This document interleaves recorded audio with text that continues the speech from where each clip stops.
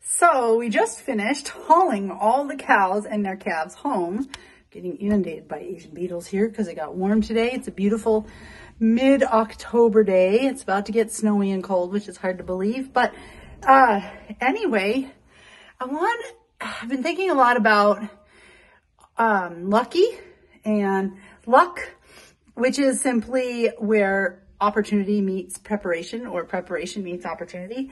I hear a lot, oh, you're so lucky to get to live the life that you live. And I have to stop and think. I really feel blessed. I feel very fortunate. But it's not luck that lets us do what we do. It's hard work. It's constantly thinking ahead and communicating and finding the right opportunities and working hard every day. And we love that. And working hard, I don't say that in a bad way. We love our daily work. It's not drudgery. We don't dread getting up and, oh, I have to go do chores today. I have to shovel cow poop out of a trailer today. Every day is different. And yes, I'm shoveling cow poop and it's very satisfying. But you know, think about how you may react. What if you see something or somebody who has what you want, or you see a lifestyle you want, or you see whatever it is that you would want? And do you ever find yourself saying, oh, they're so lucky? Stop yourself a minute and ask yourself, uh-oh, one of these little suckers went down my shirt and they bite. Ah! Real life, people. Real life. Anyway, so ask yourself, why do I feel like I'm saying they're really lucky? Because you also need to stop yourself and ask, do I want to commit to the day-to-day that it takes to live their lifestyle? Because it's really easy to see the end goal, or even if it's not the end goal, it's easy to see the point in time where they are. And the light's really weird in this trailer, but anyway, it's easy to see that point in time and say, wow, I'd love to have that.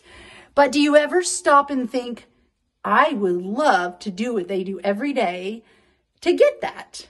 Try that on for size, because it's different. It doesn't mean it's bad. We love our daily activities and it's different every day. There's challenges. It's fun. We embrace all of it. We like hard work, and because it's satisfying, we have a sense of accomplishment. We have a lot of critters that depend on us, and it's such a great feeling to know that we're giving of ourselves in service to help them have the best life for whatever they're destined to be. And, you know, thinking about that, instead of next time saying, oh, they're so lucky they have a really nice car. They're so lucky they get to live that farm life. Or, oh, they're so lucky they homeschool. Well, how about try this on? I wonder what they do every day to get to do that lifestyle. I wonder if I should, instead of saying, oh, I wish I could have that, say, I would like to do what they do every day to get that, and see how it feels. And you know what? If it's what you love, do it. More power to you. You should be doing it. If it's not, then stop yourself from saying, oh, they're so lucky, because what it does is it steals from you and your purpose.